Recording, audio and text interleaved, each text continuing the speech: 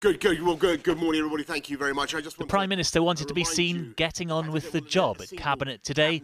In fact, jobs were all we heard him talk about as he avoids questions surrounding his own.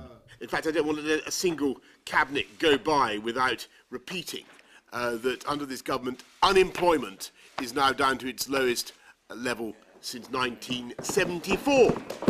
Ministers banged the table in the building where staff had hit the alcohol, including the Prime Minister, seen raising a toast during lockdown in these photos we obtained yesterday, leaving others to explain the wine, spirits and speeches at this leaving do in November 2020. In his mind, that didn't constitute a party. I see actually his ministerial work, his boxes in the background, the red boxes, that he went from his office via there, asked to thank a member of staff who's leaving, raises a glass to them, says a few words, and leaves.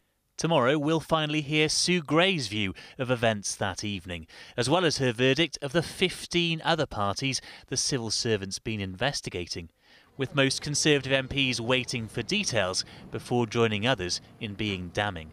Seriousness in government, seriousness in politics are fundamental to the security and protection of the British people. And I'm afraid when I see those photographs, it doesn't look serious, does it? Neither does the investigation by the Metropolitan Police, according to the Mayor of London.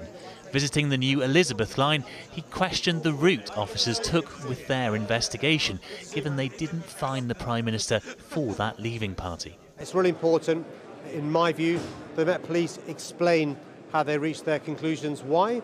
Because we're policed by consent. It's right and proper the public has confidence in policing.